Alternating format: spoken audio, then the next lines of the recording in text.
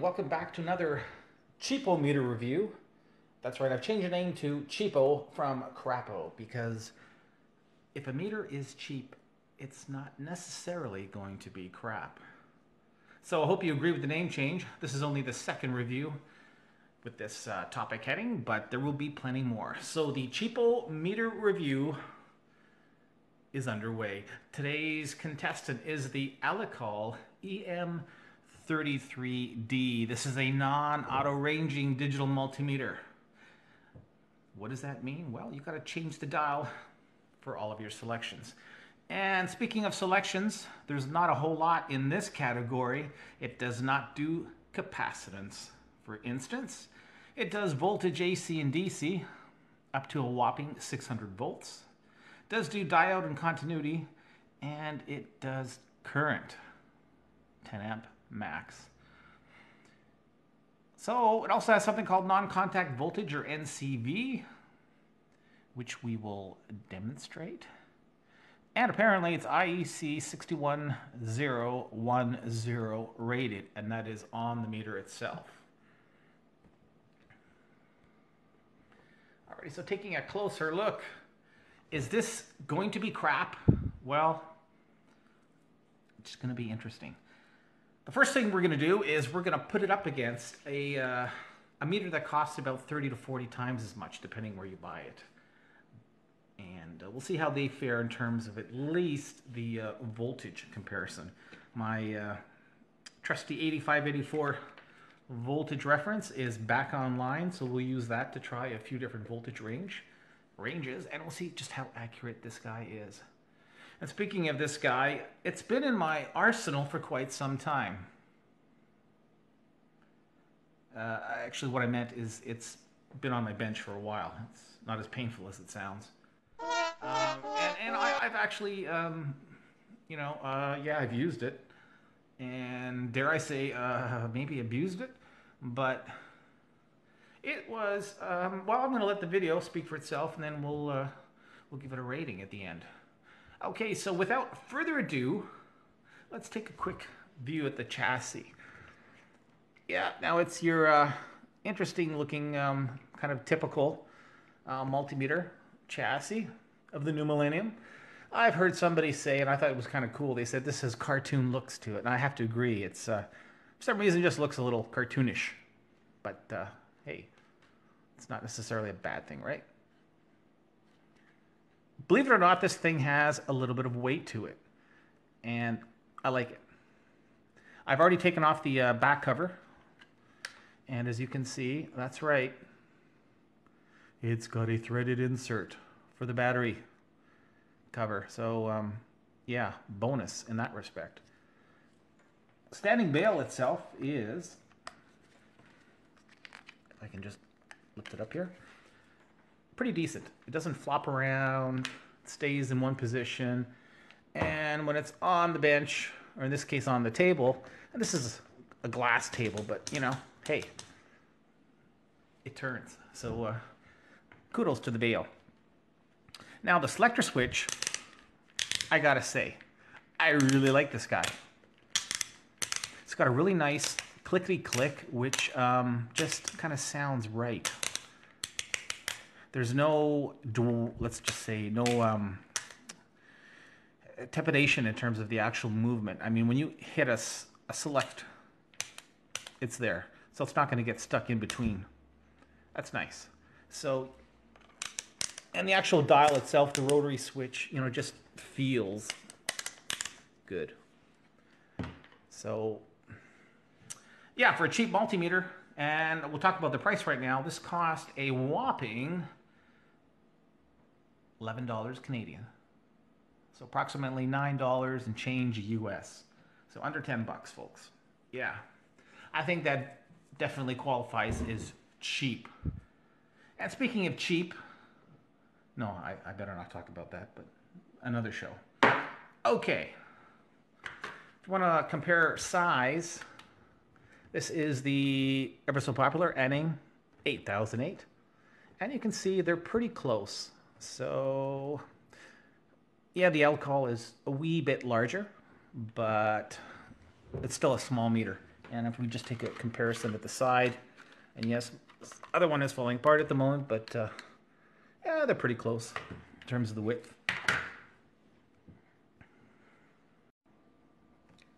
So we're about to start the voltage test, and I've got the Prova 903 True RMS meter, which we will be using as a comparative to the Elecall EM33D. So we're at 2.50 volts according to the 8584 precision voltage reference, and we're showing as 2.50 with the Prova, and 2.49, so not far behind, is the Elecall. Bring it up to 5.00 volts, 5.00 for the Prova, 4.98 for the Elecall. Up to 7.50, 7.50 for the Prova, 7.4, a little bit of flutter, 8 for the EM33D. And finally, the 10.0 volt setting, 10.01 for Prova, and 9.97 for the Elecall EM33D. There you have it. The Elecall was off a few counts on, I would guess, every range. But that being said, the Prova 903 does have a much higher accuracy, not to mention resolution, but it's also costs approximately 35 times as much as the Elecall. So all in all, I would say the EM33D did pretty darn good. Next, we'll be measuring resistance. Now, the EM33D has a paltry 2 meg maximum for resistance. So even in terms of cheapo multimeters, that's pretty lame / low. That being said, I don't have any 2 meg resistors handy, but I did find these little 22K. So I'll just do a quick measurement. See if we can hit 22K. Of course, the selector switch is in the 200K position. And here we go. 21.6. So good enough. Now we're going to switch this guy to diode and continuity. Okay, so in this setting, we will start by seeing if this can illuminate a white LED. Survey says, sorry, it might help if I get this on camera, and no. So I apologize, it is a little blurry, but no, it's not doing the trick. So much for that. I've got a set of diodes here. We'll just see if you can at least see the forward voltage drop.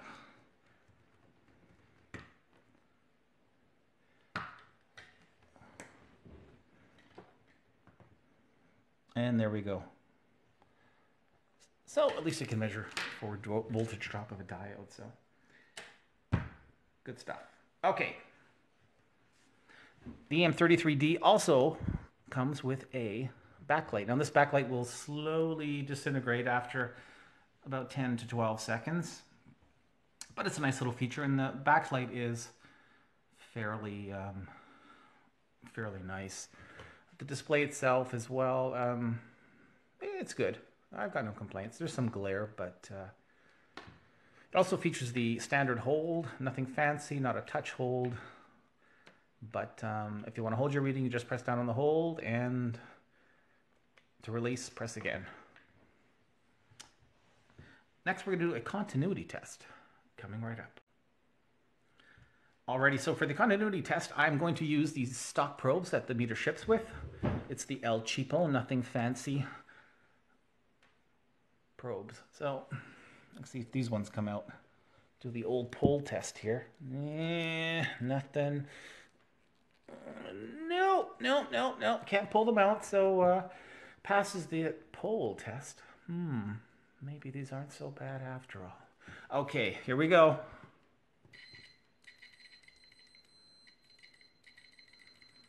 Wow.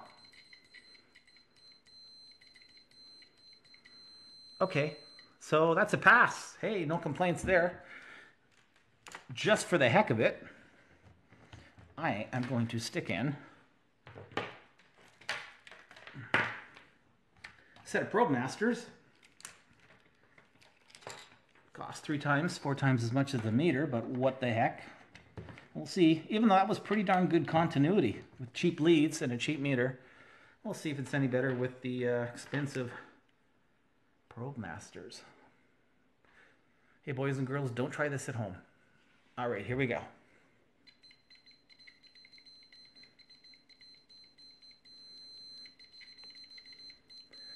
Maybe slightly more instantaneous, but in terms of gratification, they're both pretty well on par. It's loud. There is no visual indicator, but hey, that's a pass both ways. So good job, EM33D, for the continuity. That's something you don't see too often in a cheap meter with cheap probes, and I mean cheap stock probes. That was really good. Okay, so we have this guy opened up, and let's take a look. So starting with the bottom half, we have no shielding. So the entire plastic molding is here. The 9-volt battery goes here through the little tab snap-on, sneaks under there, but we have no shielding, so that's too bad. Now, what does this cheapo multimeter have to offer us in terms of input protection? Well, we have a 0.2 amp fuse. It's just a glass fuse. I checked, there is no other special markings on that fuse. It's other than the 250 volt 0.2 amp rating.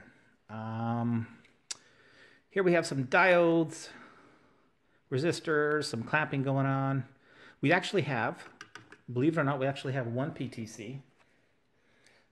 So that's a good thing, kind of surprising. Here's our speaker.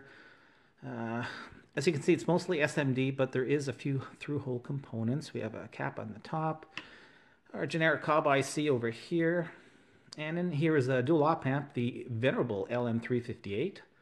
That's that guy right here. There's our voltage connector. And moving up to the top, here we have the NCV, non-contact voltage detection. Now, in this meter, it seems to be a little bit on the lame side. As you can see, it's basically just a piece of via. That is your non-contact voltage detection right there. Exudes quality, does it not? Years of R&D went into that. Yeah, okay. Anyway, other than that, it looks pretty decent. I mean, I've got no qualms as per the cheap old multimeter go. We have a little bit of blast shielding on the side. It's a recessed ridge. It's kind of hard to see. I do apologize, but so that's it. The probes themselves, the input jacks rather, they are the split type, but soldering looks okay. I don't think they're going to come loose. They're sitting inside the plastic holes, containers, what have you, so they're not really going to get a whole lot of stress put on them. But yeah, there's our display here and our zebra strip right underneath, and that's what makes contact with the PCB and gives us our online display. But there we go. So sneak peek inside, and all in all, for a cheapo multimeter, you know, it's not bad. Definitely seen a heck of a lot worse, but there you go. Now, something I wanted to point out to you, and I hope you can see it all right, but this cheapo multimeter, it does come in variation of colors. Here it's a green boot as opposed to the red boot, which I'm showing you today. But look at those reviews. So out of 109 so far, it's garnished 4.9 stars. So yeah, that's pretty significant. And as you can see here, the price is going for $10.64 US. Now, I would say if you want this meter at that price to grab it, because it does seem to be going up. If we just switch to eBay, for instance, it's selling for a whopping $24 US, as opposed to AliExpress, $10. So if you want one, I'd say grab it now. Ali seems to have the best price. But there you go. So a lot of positive reviews for a cheap multimeter. So the final test for the Elecall EM33D is the non-contact voltage detection. I have a voltage source, aka current, and theoretically when this meter is in NCV mode and it comes across a high voltage source, it should begin to shriek, much like my neighbor's kids. Anyway.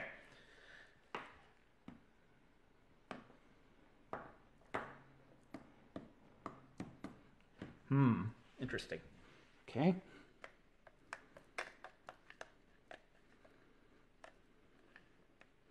Now there's no button you have to press down or... I have heard that the Chinese market sometimes... Oh, I heard a beep. Yeah, so that's a fail. If I was looking for something through a stud in the wall, I need something a little more finite than this.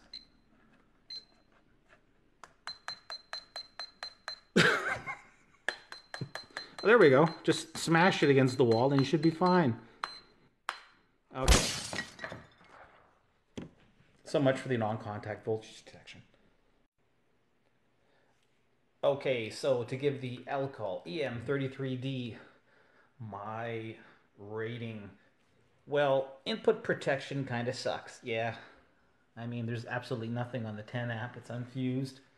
Yeah, you have your current shunt, but would I feel confident putting this in 600 volts? I don't think so.